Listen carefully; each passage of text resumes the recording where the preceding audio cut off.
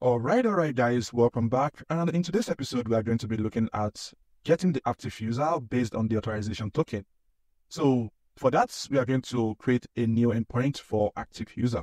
So let's get started with that.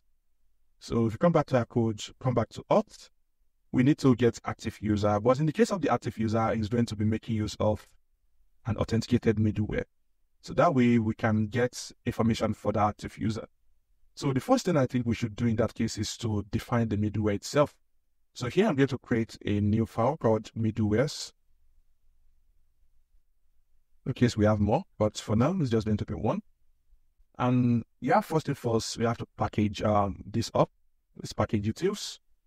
And the middleware we want to have here is the authenticated middleware. So authenticated.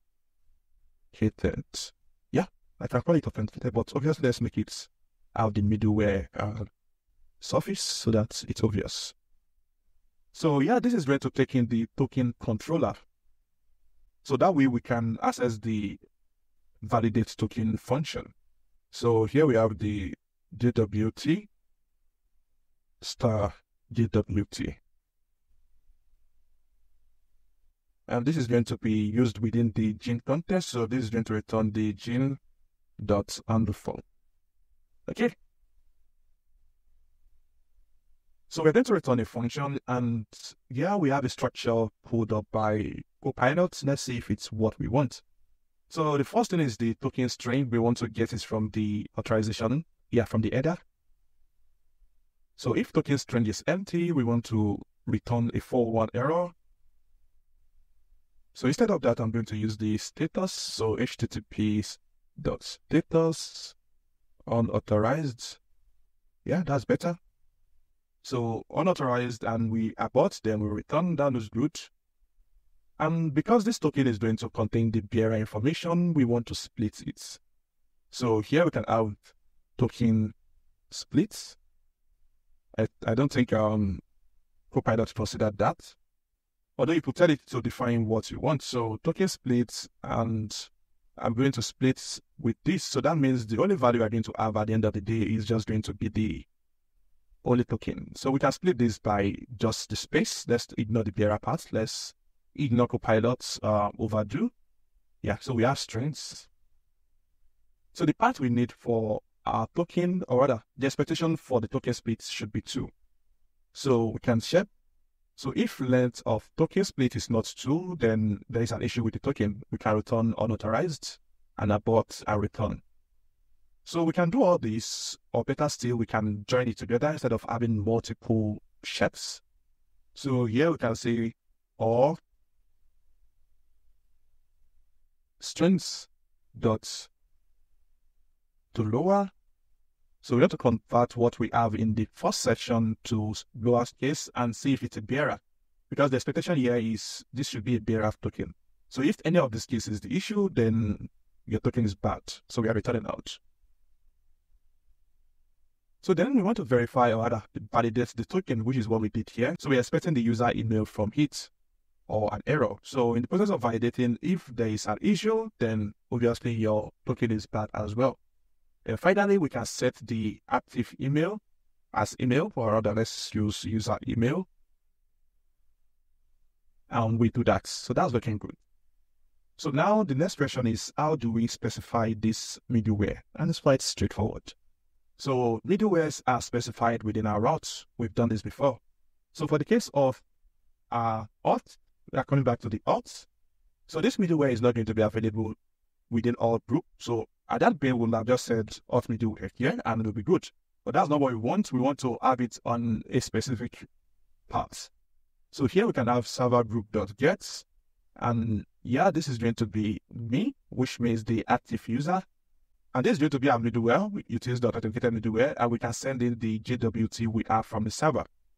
And here we want to active user like that. So we need to define that function, come down.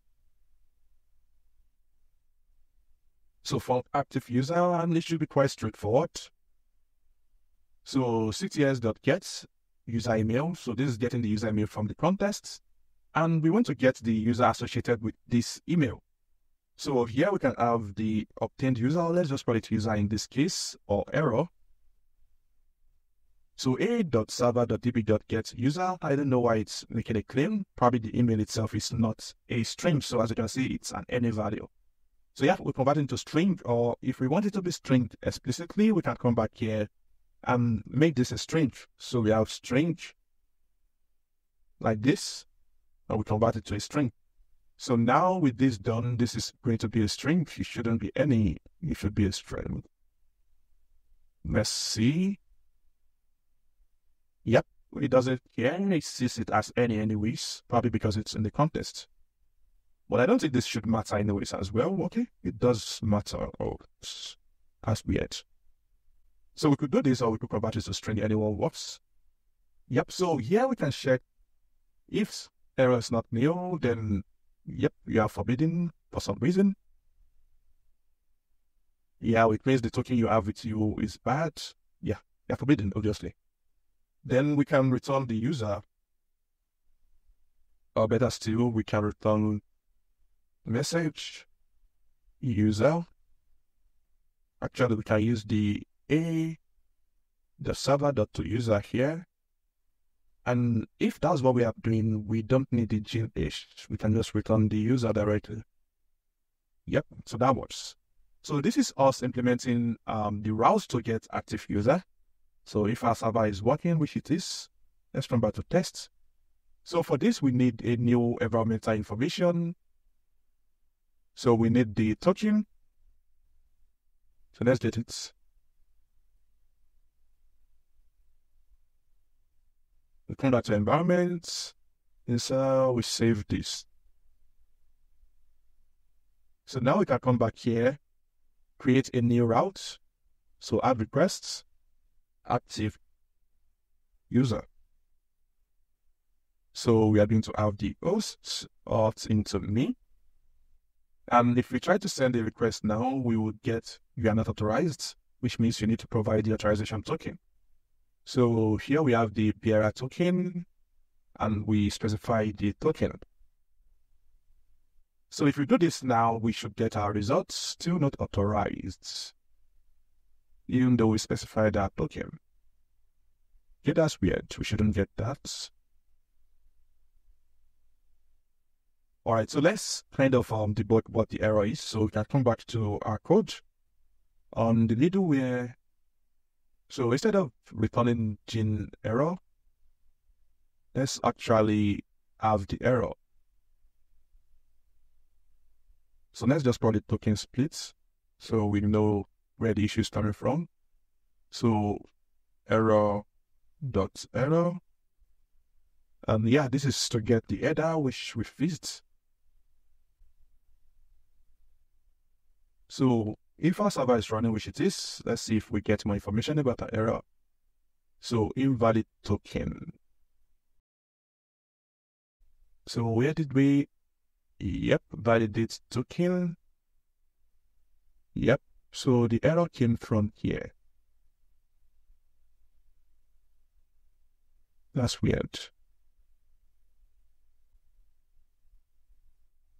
Okay, let's try to log in again and see if we missed anything. Let's see our headers. Yeah, we have the authorization token, which looks good. But this is invalid token this time around. So let's try to log in again.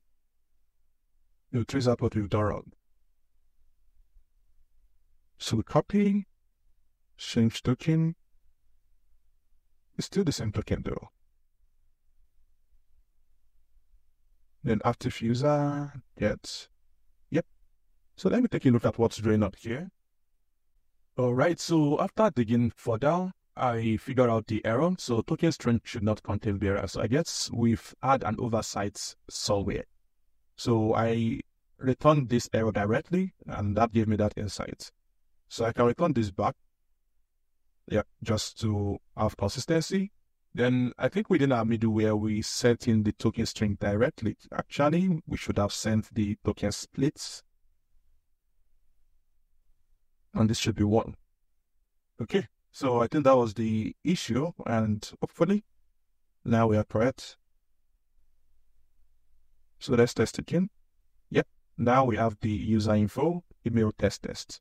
So if we test with a different token, so let's edit this token and move the last value and send. So obviously invalid token, it means our operation is working. So there you have it, guys. Now we can get active user, which means we can now proceed to our FinSAR related operations. The authentication has been relatively old flow. It's just something we've done before. The next few parts are what really are peculiar to FinSAR. And in the next episode, we are going to start looking at how we can process the cash service by creating the services API. See you in the next episode, and bye for now.